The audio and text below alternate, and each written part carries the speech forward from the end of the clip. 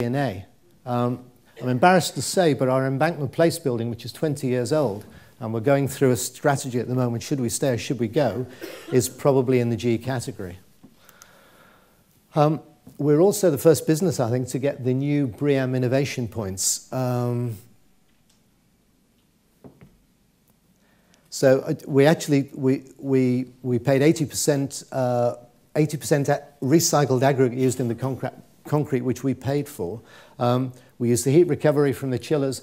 The developer originally wanted electric perimeter heating. We decided not to do that, and we put low hot water heating in, using the reheat from the... Have I won something? Very quickly, supply chain. Anything you do in sustainability has its adverse comments. We were originally going to use rapeseed oil. So what we're actually doing now is using redundant cooking fuels, and we've been working with Uptown Oils to actually protect that. I'll very quickly flick through technology because we're not a Cisco, we're not a BT, and we're not a Microsoft. So we've actually been utilizing our existing infrastructure to get more flexibility and mobility out of that. And finally, change management. You can't do a project without change management and engagement of the business. With the business. Alastair's already mentioned that. And I think the mantra in respect of workplace is very similar to location. It's about change management, and even more change management to be successful. And that's it. Thank you.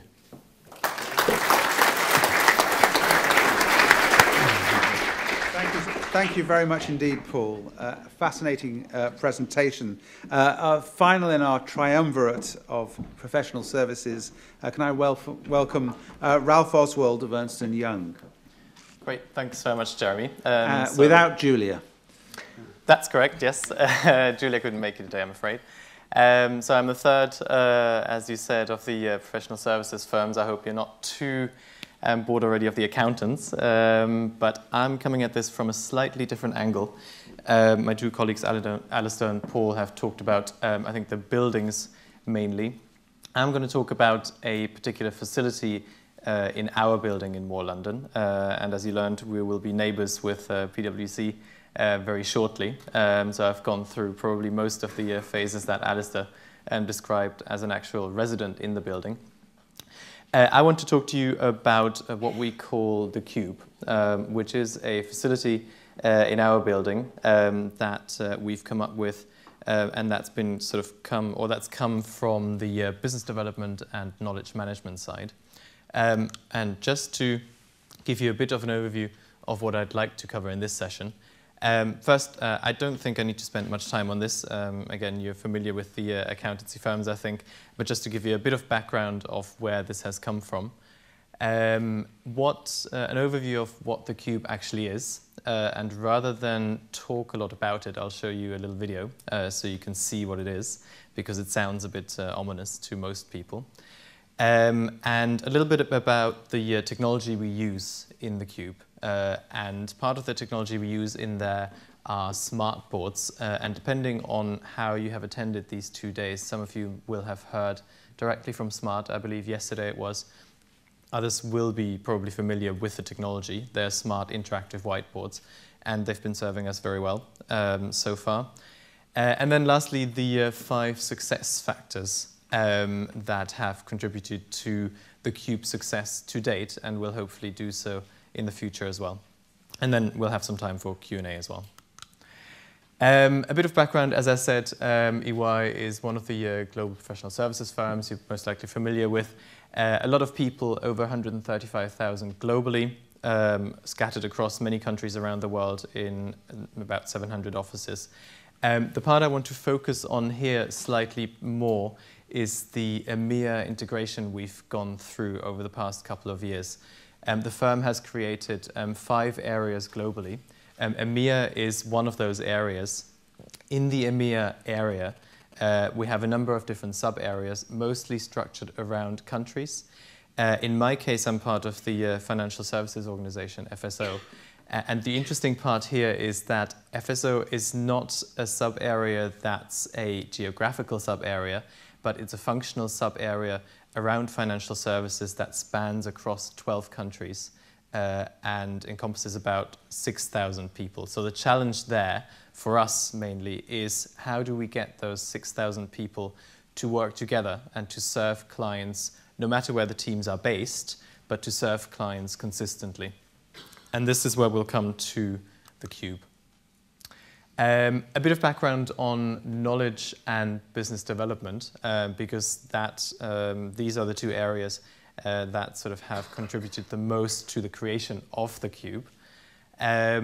Knowledge management is very important to us as a firm, because again, if you look at the number of people that we have in this sub-area, in particular about 6,000, how do we get these people to interact, to connect?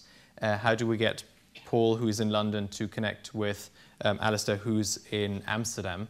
If they work for the same client, but they might provide different services, how do we get them to connect up and to actually work together to present as one firm and not as two distinct entities that provide various different services to that client?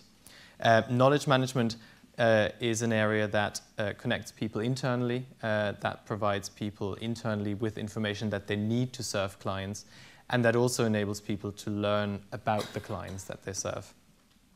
In turn, business development, in my opinion, acts a little bit as the glue between what we call service lines, the sub-areas I was just talking about, and the different sectors as well. Sectors, in this case, in the financial services organization, are asset management clients that we serve, banking and capital markets, government clients, etc. So there's lots of different silos in the firm. The challenge again is how do we connect them up and get them to work together to serve clients effectively. And that leads me to the cube. And the cube is what we call an initiative that is supposed to drive value from connecting people across the sub-area and across those different silos and creating a space for them where they can collaborate, where they can come up with new ideas, can be creative together to actually serve clients much better than they used to. And now actually to show you what the cube looks like, this is a short video.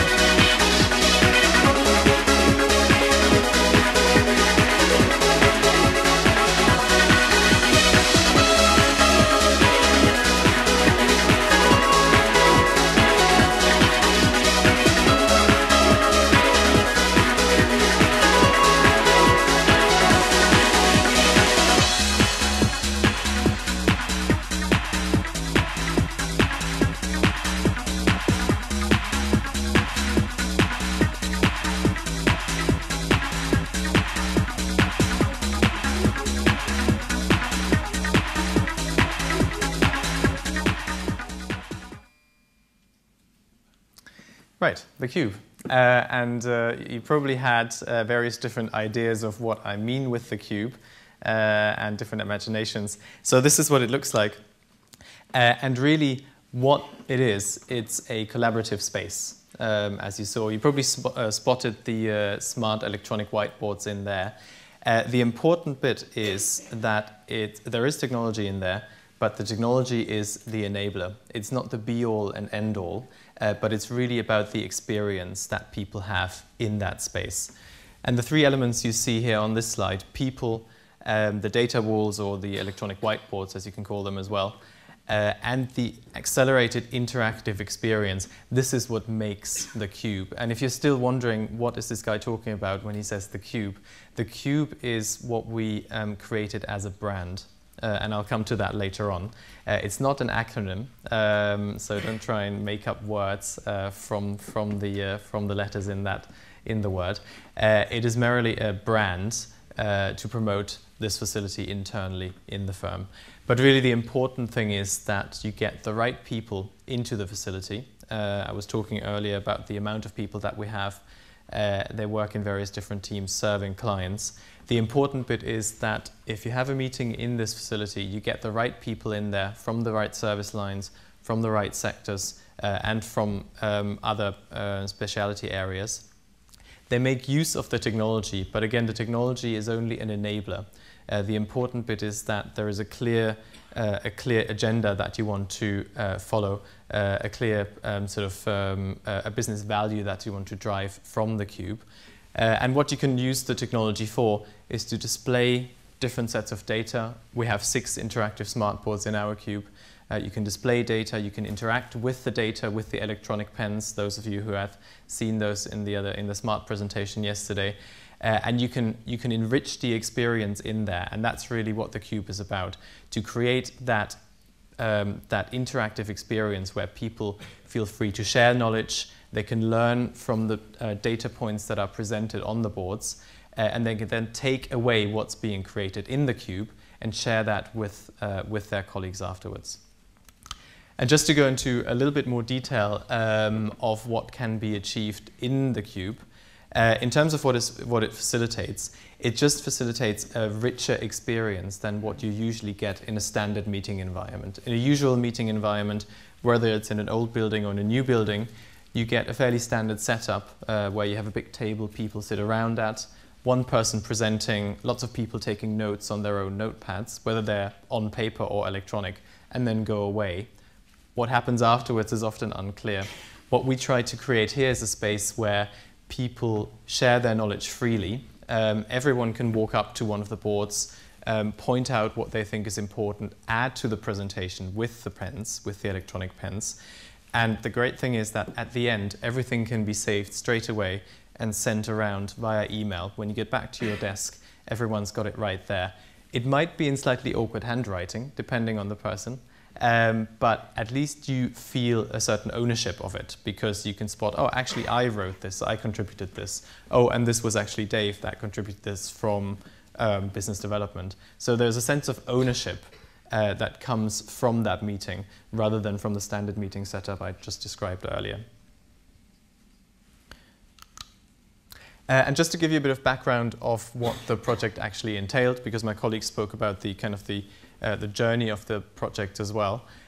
We started this as a proof of concept about 2 years ago, as you can see. Obviously, this entailed getting sponsorship, getting the funding. One of my colleagues here mentioned this earlier as well. Money isn't necessarily free-flowing and hasn't been for the past couple of years, so it needed to have a solid business grounding to invest in a facility like this, not just to have fancy technology in a fancy building. We moved to a permanent first cube on an internal floor to actually open it up to our internal people to gauge, is this something that people take to? How are they using it? And what value are they getting out of it? This worked really well. People actually started to smuggle in clients, which they shouldn't have. We let them because it worked really well. That then led to the acknowledgement that we actually need to create a space that is client ready, that is a bit more representative. And that's where we moved, or when we moved the cube to a larger room. Added a couple more of the smart boards, and also moved it what we have as the top floor in the building, which is an entire floor of client meeting suites. And this is where it is now. And obviously now we're continuously refining the methodologies we're using in there to have effective meetings. The number of client meetings is ever increasing, which is really satisfying and actually really interesting to me as well. So it's not only internal meetings that are taking place, where people are taking advantage of the facilities, but also they're very happy to bring in clients. And the feedback we get from clients is wholly positive on this. A couple of points on the success factors that I mentioned earlier, and I'm going to run through these